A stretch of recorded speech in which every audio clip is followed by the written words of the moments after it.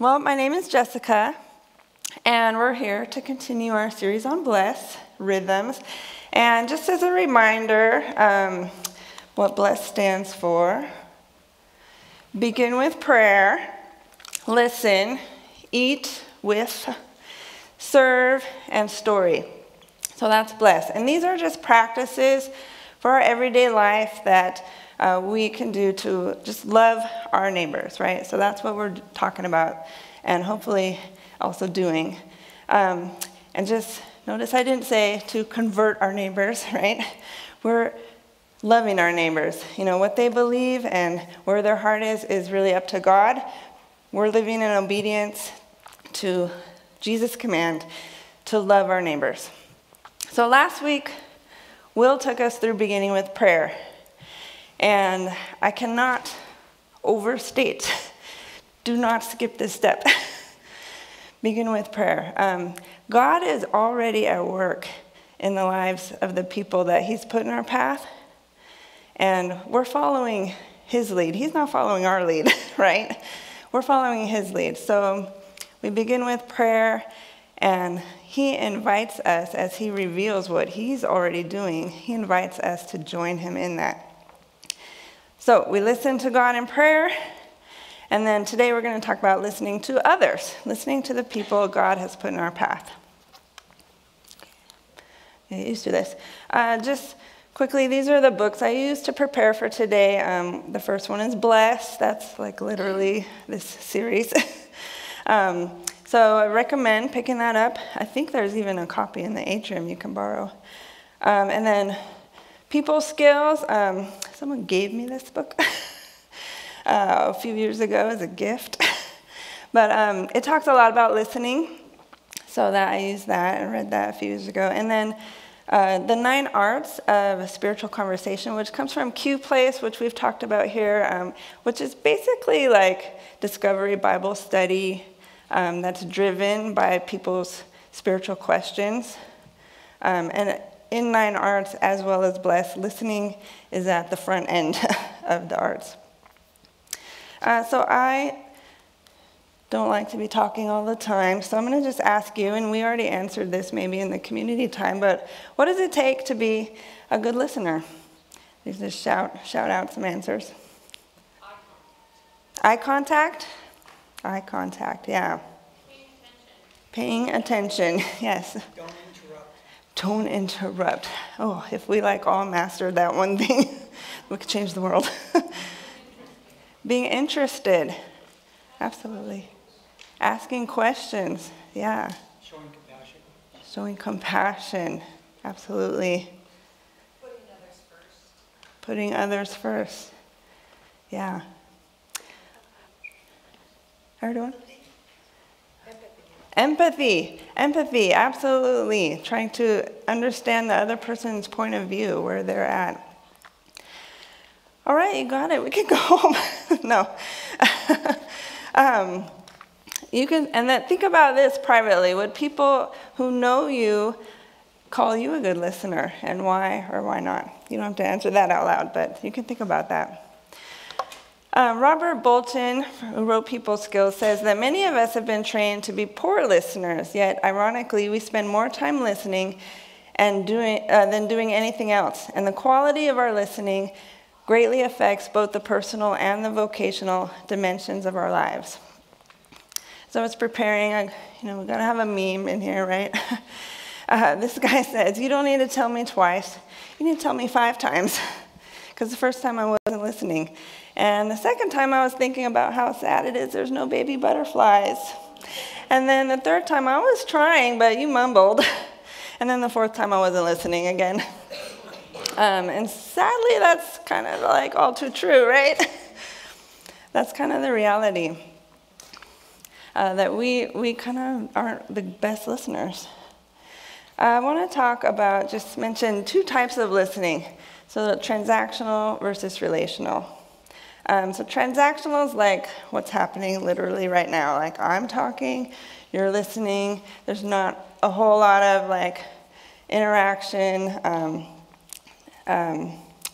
two-way interaction. It's more about conveying information. I have an agenda and I'm getting it to you. There's not a lot of commitment, right, beyond this 30 minutes. I mean, hopefully you will commit to be better listeners, but there's no like personal commitment between you and me beyond this time. That's not what we're talking about. We're talking about practicing relational listening, which is two-way interaction. You know, there's the speaker, but the listener also can ask questions. They can clarify. They can reflect back what they're hearing. It's not just about information, but there's an exchange of feeling, too. There's a commitment that's growing as the people build trust and get more emotionally involved with each other. Empathy is paramount. Okay, if I have any word nerds here, listen comes from two words. One means hearing, and then the other means to like wait in suspense. So listening, good listening that we're talking about, is to like hear the words with the attitude of like leaning in and like waiting. You're like hanging on every word, right? And that's the kind of listening we want to practice. It's the next step in helping our neighbors know the love of God. And the good thing is, it's a developed skill, so we can practice it, and we will today. We will. But first, before we get to that, why does it matter that we're good listeners? Why is this one of the practices of Bless? Well, first, listening is loving. And Jesus told us to love our neighbors. Any relationship starts with listening to someone's words, their life, right?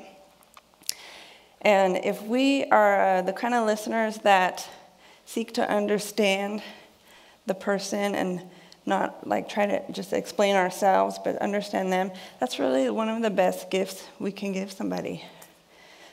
David Augsburger says that being heard is as close to being loved that for most people it's indistinguishable.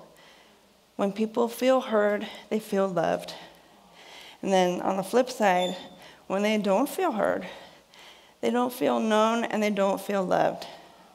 So if we want to love the people that God's put in our path, we've got to be intentional about listening to understand them. Many of us have been taught to give gospel presentations, which is transactional, right? Rather than engage in spiritual conversations, which is relational.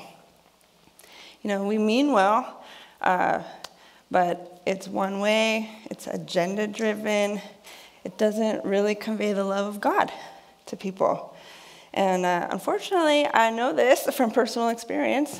You know, when I first became a Christian as a preteen, I thought, well, my dad needs to know this. My dad needs to become a Christian. I want him to have eternal life, right? You know, so I'll try to talk to him.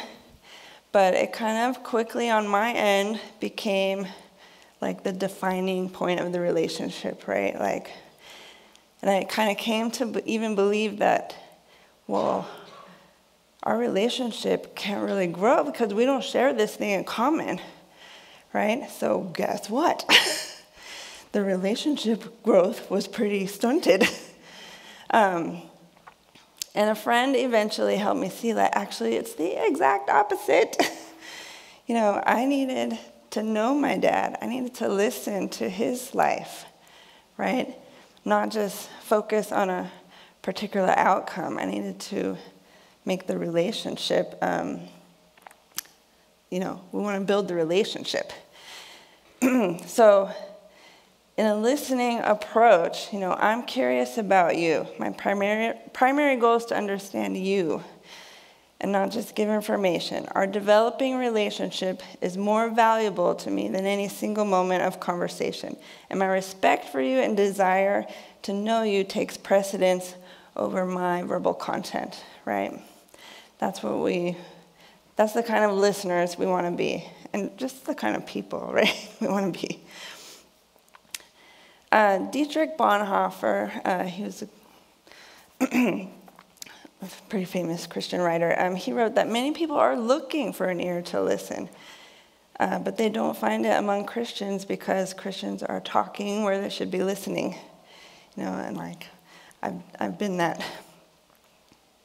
And then even more extreme, Doug Pollock, who wrote a book called God Space, he says, engaging in spiritual conversation without listening is like driving a truck or driving a car blindfolded.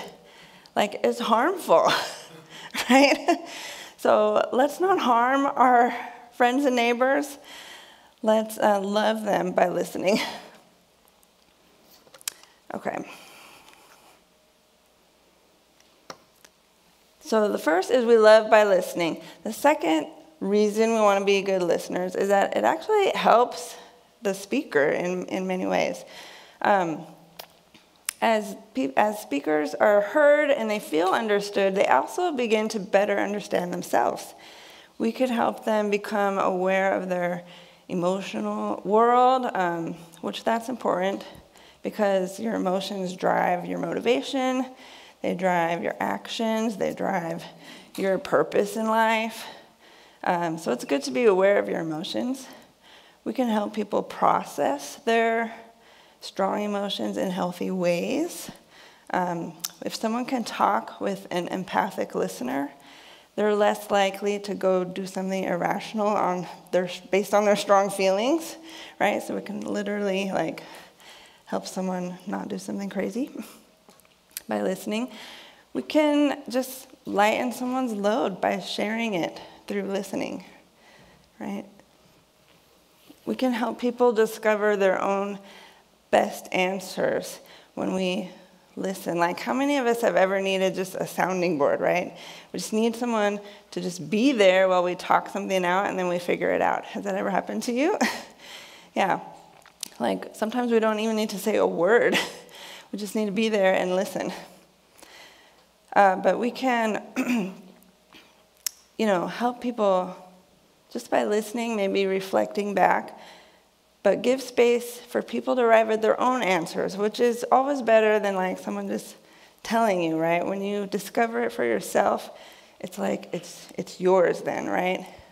So we can do that for people by listening. People don't always want to just be told an answer, right?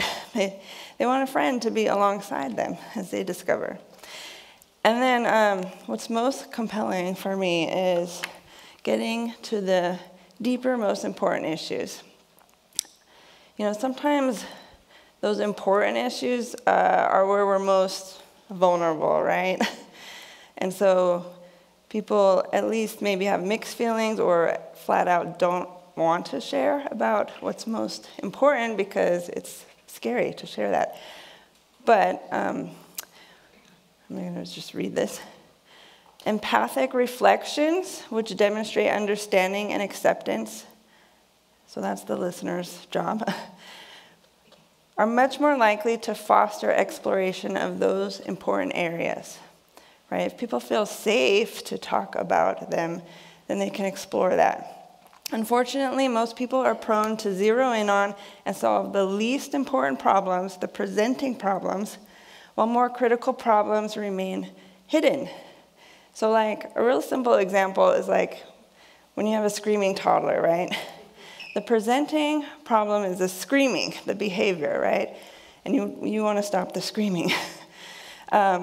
But really, the real issue is I'm hungry, or I'm tired, or I'm overstimulated. And you can't really solve here without getting here, right? So, why this really matters, right? Coming up with good solutions to minor problems while the deeper concerns are not even addressed is one of the biggest sources of inefficiency in industry, government, schools, families, churches, counseling centers, etc., right? I think every single one of us has probably encountered this in some area of our lives where those deeper issues are just not getting addressed because we don't have the safety to explore it. When we listen with empathy, we create that safety. When we listen with understanding and acceptance, we create that safety to explore and hopefully ultimately solve the deeper issues, not just of our individual lives, but of our wider community, right? Of our churches, of our families, our schools, our world, right? So this is the way I see it, that listening it's a crucial step in bringing heaven to earth, which is our ultimate desire, right? That we want to see the kingdom of God here on earth, and listening is a part of that. So that's why this really matters. We cannot bless the people in our lives and our cities, our world without good listening. So let's get to how. How do we do this? I love this quote by Margaret Wheatley. She says, "Listening is such a simple act. It requires us to be present, and that takes practice, but we don't have to do anything else. We don't have to advise, we don't have to coach, we don't have to sound wise. We just have to be willing to sit and listen." So first, let's talk about being present, the kind of posture or attitude we bring. And then we're going to look at the nitty-gritty. Okay, but I'm going to need some volunteers, because here we do Discovery Bible Study, which means I don't just come tell you what the Bible says. We are going to discover it together. So could I have just someone read this verse for me, please? Thank you. Yeah, you can come up. I mean, you don't have to, I guess. Okay. But thank you. Okay. Do nothing out of selfish ambition or vain conceit. Rather, in humility, value others above yourselves. Don't look out only for your own interest, but take an interest in others too. You must have the same attitude that Christ Jesus had. Though he was God, he did not think of equality with God as something to cling to. Instead, he gave up his divine privileges. He took the humble position of a slave and was born as a human being. When he appeared in human form, he humbled himself in obedience to God and died a criminal's death on a cross. Thank you. Thanks so much. So, what do we see in this passage what does this tell us about Jesus' attitude? Just shout out. Yeah. He was humble. Yeah. Other-centered. Mm-hmm. He was selfless. He listened to the Father. Absolutely. He listened to the Father. Yeah. Yeah, he came with humility. He laid aside his own self.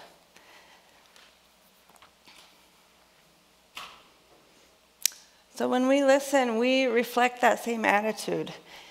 Listening requires putting others first. And that's not always easy to do.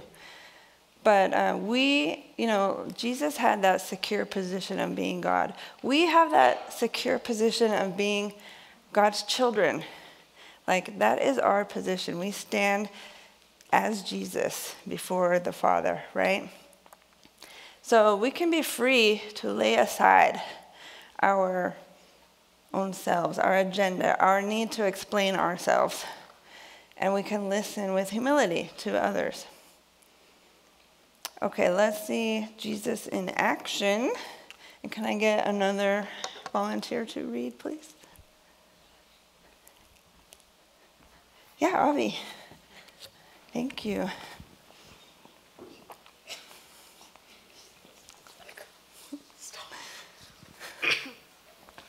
Sorry. You're good. Okay. As Jesus approached Jericho, a blind beggar was sitting beside the road. When he heard the noise of a crowd going past, he asked what was happening. They told him that Jesus, the Nazarene, was going by. So they began shouting, "Jesus, the son of David, have mercy on me." "Be quiet," the people in front yelled at him. But he only shouted louder, "Son of David, have mercy on me."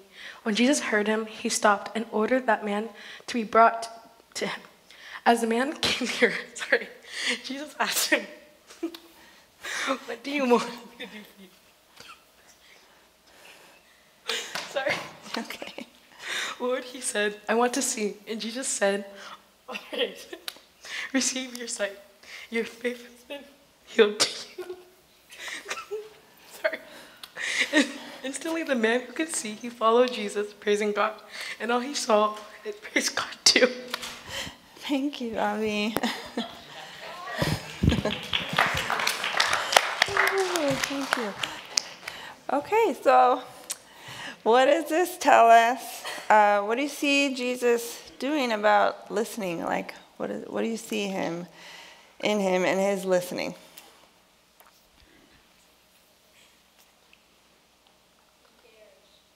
He cares? Yeah, he cares. He asks a question. He asks a question. Yeah.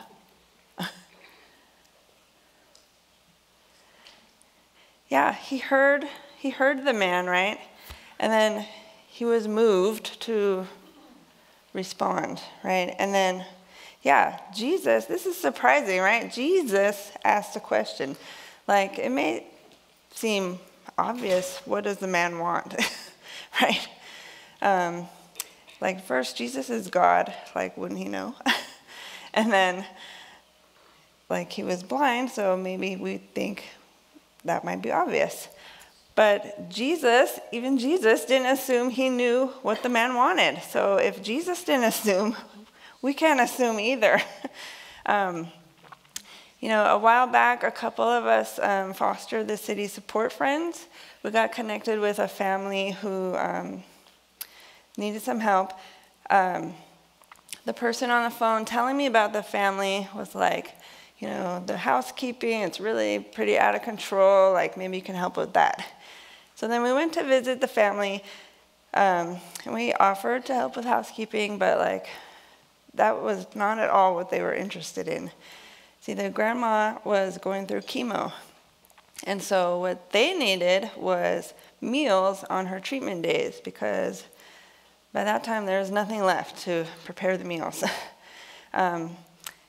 So we can't come in assuming we know what someone wants or what someone needs. We have to listen, and that takes humility.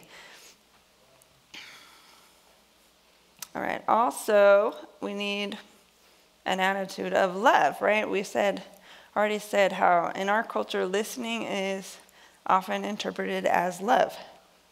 If I really care, I listen. I surrender my desire to be heard and understood, to understand the other person. And that takes love. Notre Dame professor John Paul Lederach says, listening as a technique takes art and skill, but such technical discipline does not in itself lead to a deeper level of genuine listening. What leads to the deeper level is whether I interact with you as a person about whom I care. Listening is a spiritual discipline if, like a spring, it bubbles up from genuine love. So how we listen, first, we come in with a posture of humility and love, right? We can be such a huge gift to others if we come in with that posture and just hear their story, because everyone has a story, right? But who's going to listen to it? Let it be us. And when we listen with love, we can hear their story without judgment, without fear. It takes time to build that trust, build those relationships. This does not happen overnight, but our God is relational, and so we need to be relational too, right? That's how he interacts with us. And with his Spirit living in us, we can have the humility, we can have the love, we can have the self-control that it takes. And it takes practice.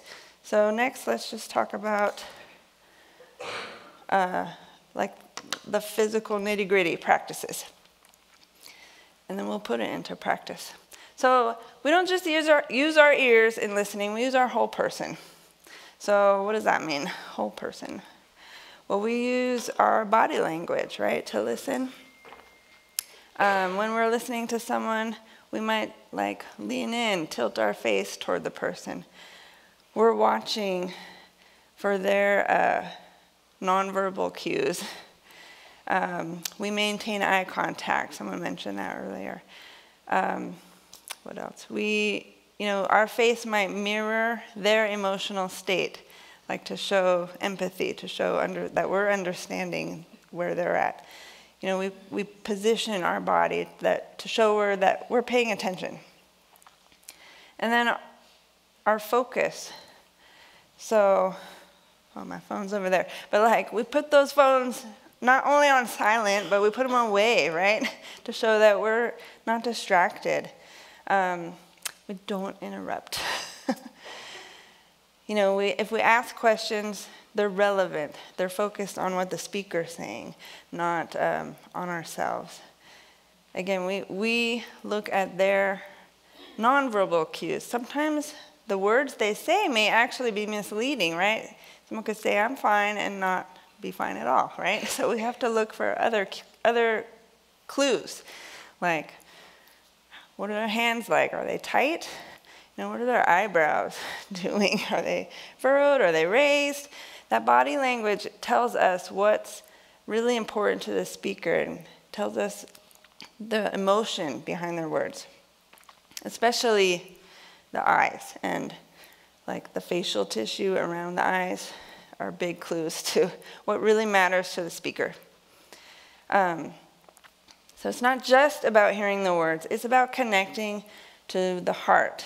That's really at the heart of listening, is that emotional connection, right? Have you ever been talking to someone you know they're not listening, and you're like, tell me what I just said. And they can have the recall to say the words you said, but do you feel heard?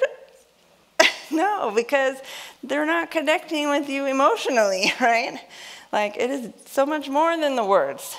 So we look at those clues, right?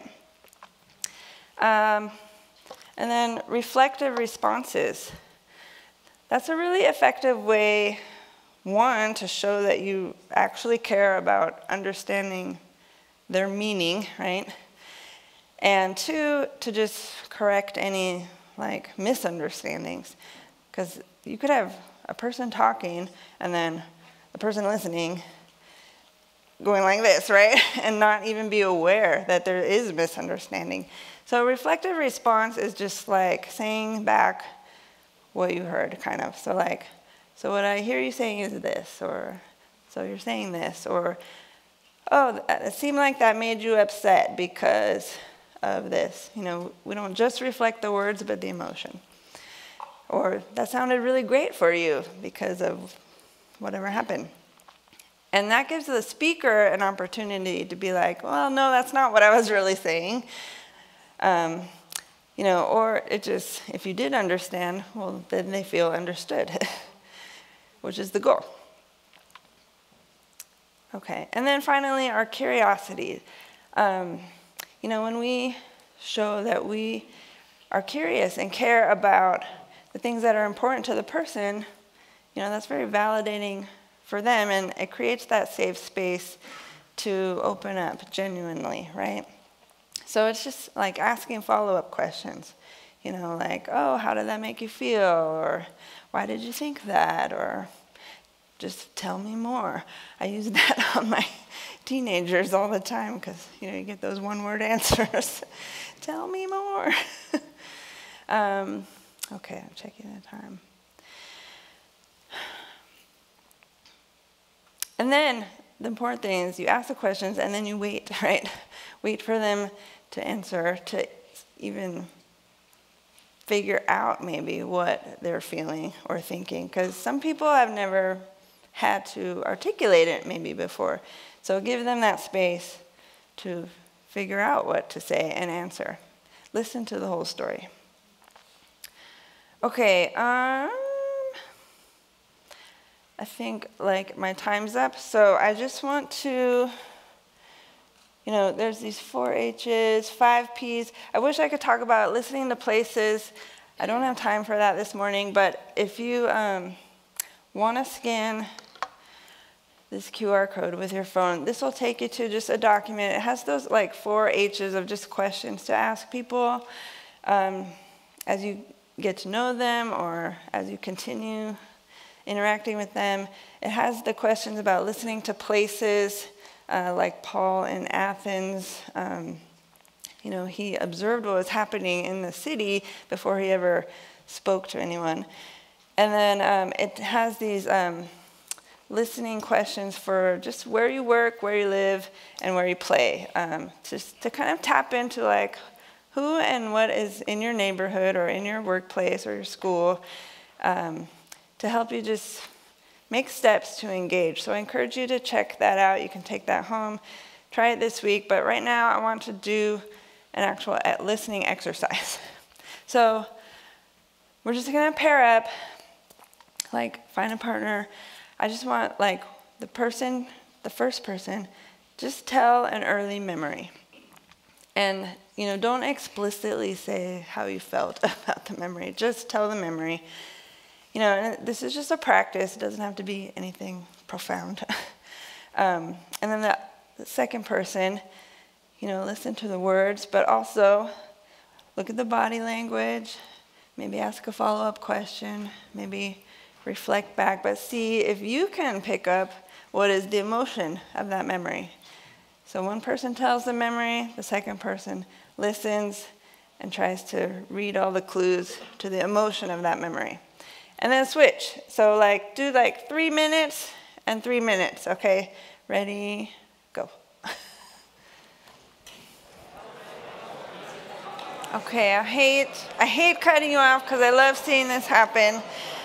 And thank you for being willing to do this listening exercise. The great thing is, like I said earlier, listening is a developed skill. We can practice it. So what you just practiced, now go and do that with the people in your workplaces, in your schools, in your neighborhood, right?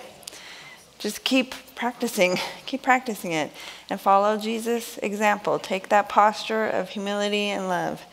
Grow curious about the people around you and really listen to their story and try to understand.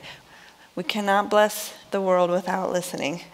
If you haven't scanned that, still scan it. There's a time where we will need to put our deeds into action, right, to love people. But just don't underestimate the power of beginning with prayer and listening.